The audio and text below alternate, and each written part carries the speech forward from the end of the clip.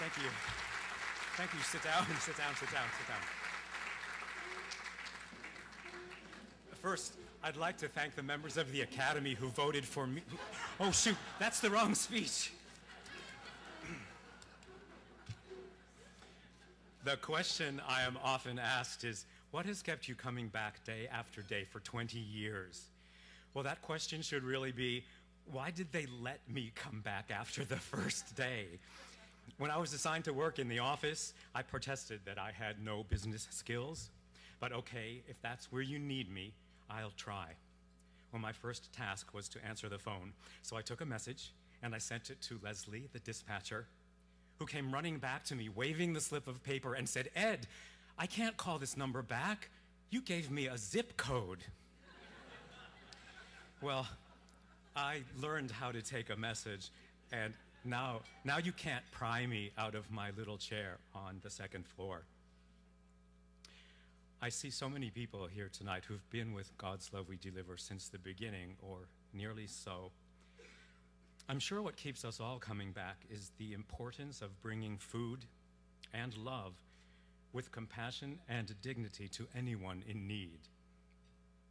Those words sound great in a mission statement or for a soundbite, but I've also had the privilege to experience just about every aspect of God's love operation, and I have seen those words put into action.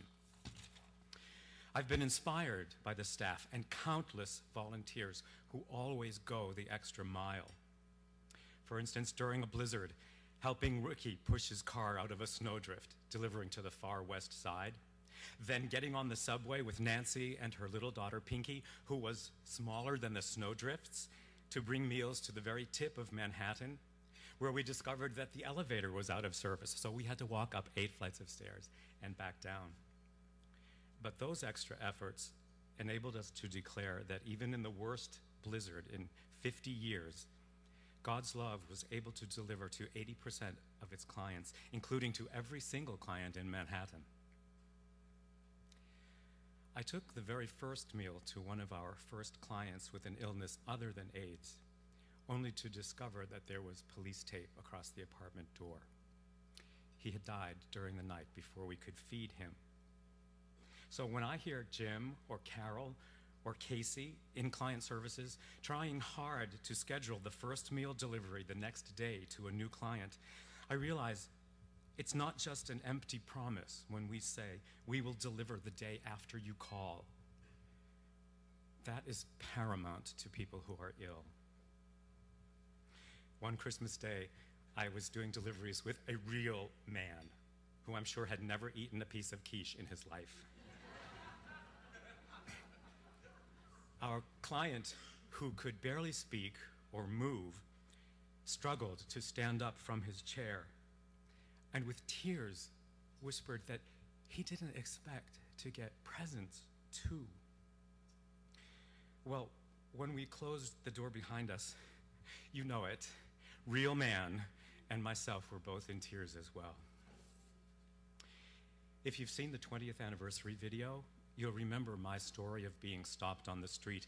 I was wearing my God's Love We Deliver jacket by a man who said, "You saved my life. I was literally starving to death when you found me and brought me food." I didn't know what to say. I was speechless. Of course, this is all overwhelming, but like the masks of comedy and tragedy, the drama is often balanced by the humor. Like the Thanksgiving when our client answered the door and was so disappointed to see me. She had heard on the news that Joan Rivers was going to be delivering Thanksgiving meals. So she was sure she was going to get Joan. Well, I sucked it up, and I said, "Oh, I'm sorry, Joan can't be everywhere. I'm not as funny as Joan, but the turkey is just as good." She didn't buy that. She took the bag and she slammed the door. Or the Christmas when we had run out of poinsettia plants to give. So ingenious Peter ran across the street to the empty lot where there were only scrawny Christmas tree tops left behind by the Christmas tree sellers. And he and Vivian and Leonard began decorating them with origami snowflakes and ribbons. So in a true "the last shall be first" scenario, those clients got a beautifully decorated little tree as well. Extra mile, compassion, dignity, not just empty words. On September 11th, I stood shoulder to shoulder in the conference room with Anne and Rich and Paul, watching one of the towers collapse. And then on September 12th, stood shoulder to shoulder with the same people in the kitchen making sandwiches for the first responders. Because even though the streets were cordoned off and we could not deliver, we had food, we had manpower, we had the desire to help. Once you've seen and experienced things like this, you simply can't not do it anymore. Sometime in the 90s, our inspirational founder, Ganga Stone, had buttons made that read, "Gratitude is the attitude and service is joy." Very transcendental, if you knew Ganga. Well, tonight I am proud to say that I am grateful for this award and for the privilege of being allowed to serve, and in doing my little part, I have found great joy. Thank you.